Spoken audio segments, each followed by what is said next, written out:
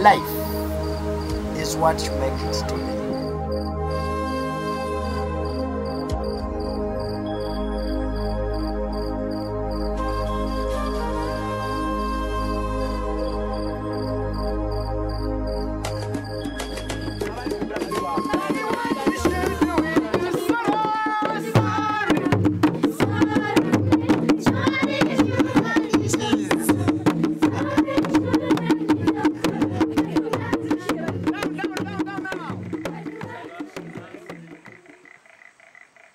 I really like Uganda. I think it's a beautiful country.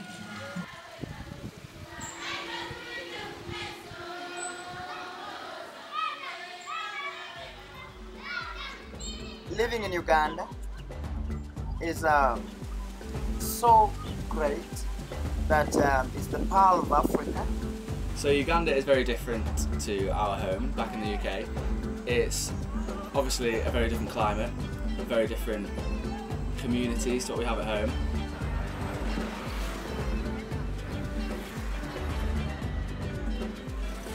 It's just interesting to see how different some people's lives are here.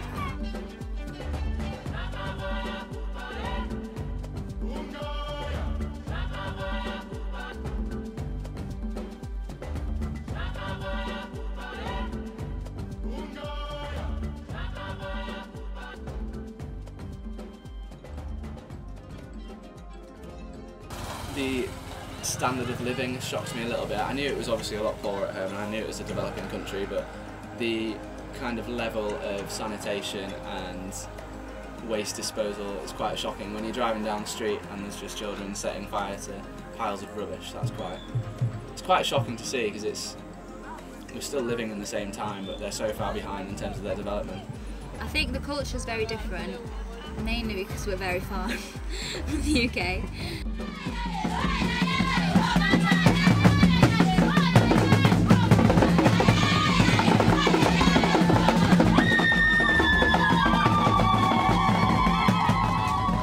The difference in culture that those visitors, our friends who come from the UK to Uganda, the picture people have about the UK, or when people are coming from UK, they perceive or they expect advanced knowledge from them.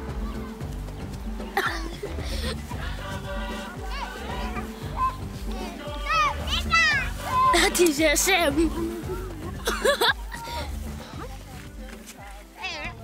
The kids take a much more important role in the family, so they do a lot of work in the crops and they take care of the other kids. The way that the whole community kind of acts as one, so we've been working, we've had a lot of help from adults, especially from children in the first couple of weeks, and they just want to get involved and help you out, even though it maybe won't affect them that much, but they just want to help you out because you're a visitor.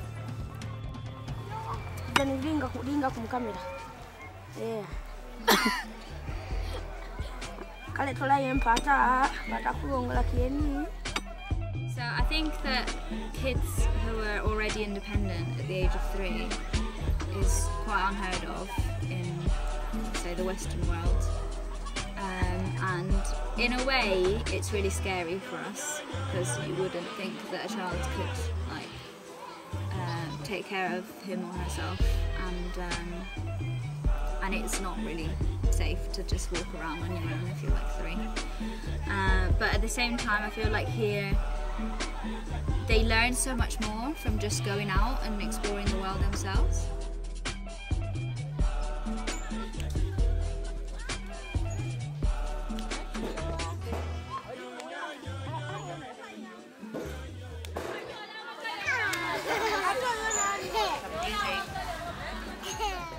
I think how everyone interacts as well, and how they're more of a community. So we come from a more individualistic society, so we're more focused on ourselves and our own little family, but here they're more about taking care of everyone's children at the same time. They don't really care whose children they are, they just kind of deal with it.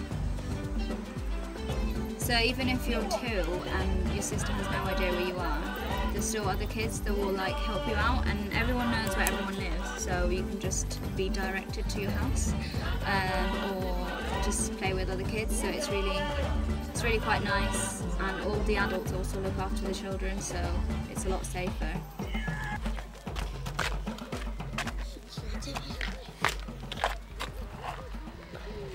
For we cannot be the same in the culture. So when you come and tell somebody, it is bad to take herbal medicine. Okay? Yeah, we know in the UK people use tablets, whatever. Here in Africa or Uganda, people go herbal. Yeah, gets leaves from the bush, squeezes them, takes, and it's okay.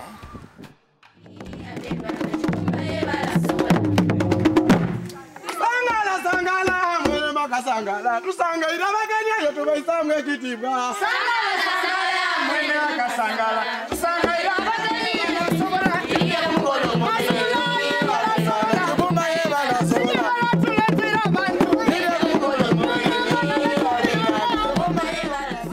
The media is not everybody can access TV, but for the radio stations we have many, like beyond 200.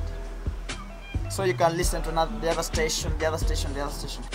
I think everything's kind of bigger and bolder here, like in the media as well, and that kind of reflects. So like clothes are all a lot like brighter, and they use a lot more colour and stuff. And I think that might be just because of the like scenery is just more colourful in general. So then that kind of reflects in the media. So they'll have like TV shows with more colours and like big bold letters on newspapers and stuff like that.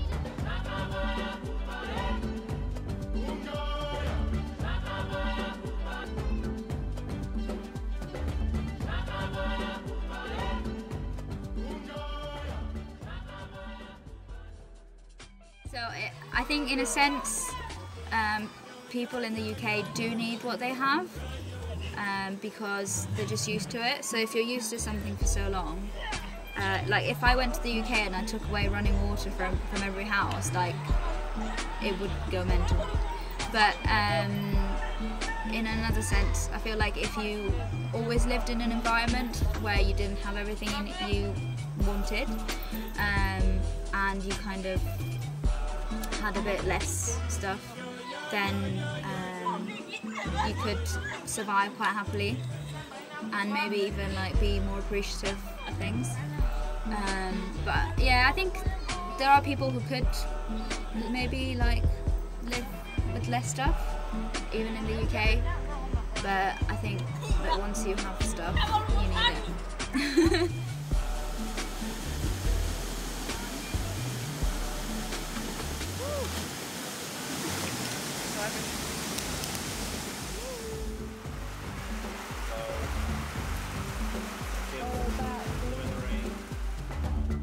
Now, somebody may be having more and it's not realistic.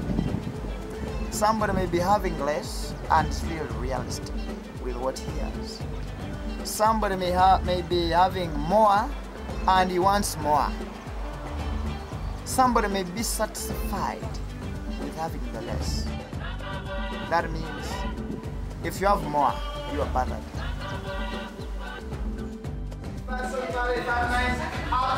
If you got that, high taxes.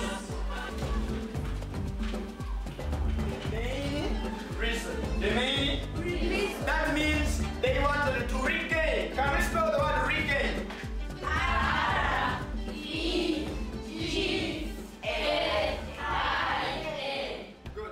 If if we visit somewhere nice for the weekend, then maybe the next day I'll be thinking, oh, I really miss electricity. But if I'll go like a week without electricity, then maybe I won't miss it so much. I think people here are definitely happy. At least they seem very happy. Obviously, there are going to be people who aren't as happy, but in the grand scheme of things, I would say that people are more satisfied with life than in the UK.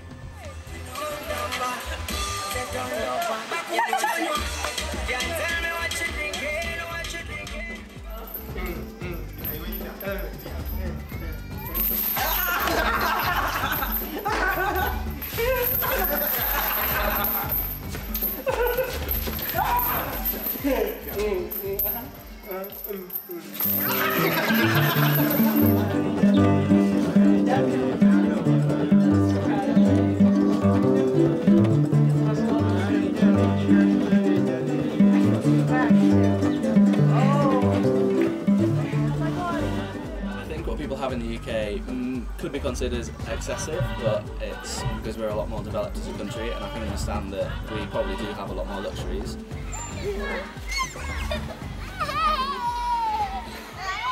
And maybe I'm living in a house which is well ventilated, well blasted, whatever. It means my heart will be at a certain percentage satisfied, because this is what makes us work. I remain wanting, exactly. So I'm not satisfied, I should say. In the UK, obviously, you wouldn't have to walk to the end of the street to collect water in a jerry can to use for the day, which I've just got used to being here now, but that's something that in the future Uganda might have as it develops. And in terms of luxuries that might be excessive that we don't need, yeah, obviously if you can have something that makes your life better or more enjoyable, then you will have it. And in Uganda, I guess less people have that, but I think it will come to the stage where they do have luxuries like we do in the UK, but in the future. I look at somebody who has got the water, who has got the electricity, who has got whatever. The house is self-contained. I look at that one far better than me.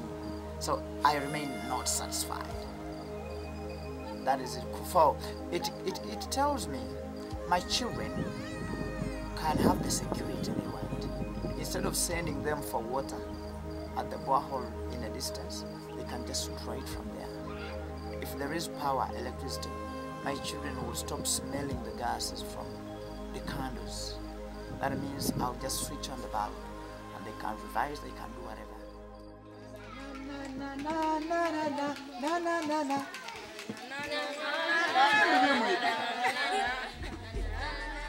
Living in Uganda for a month has changed the way I would see my life, because I wouldn't take as much for granted, I think, as I do at the moment. So turning a tap on to clean your teeth, I've completely forgotten what that feels like, or having a toilet that flushes, or having a shower that just runs rather than you have to sit and pour a bucket over your head. Like, everything that we consider day-to-day life just normal, it's not normal for everybody, and that's kind of made me see that we are quite lucky to have what we have in the UK.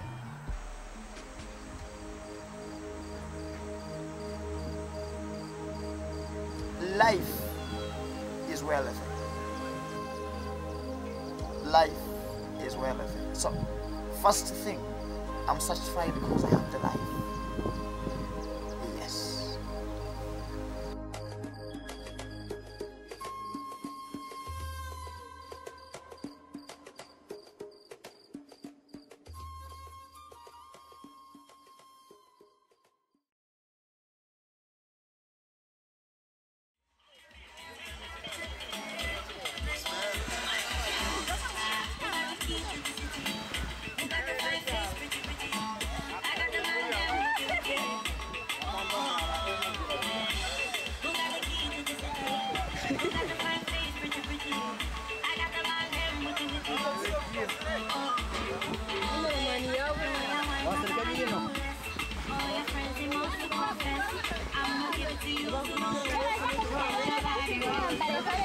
Hello.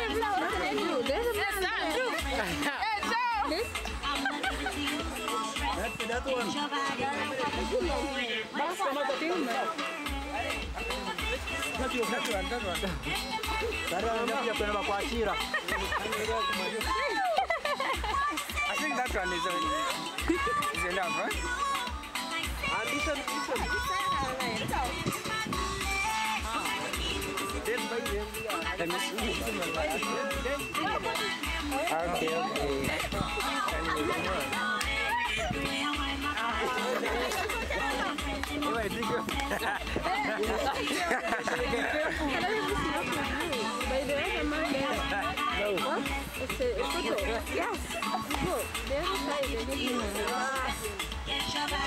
It looks like a lucky tango. Spending the money I gotta go.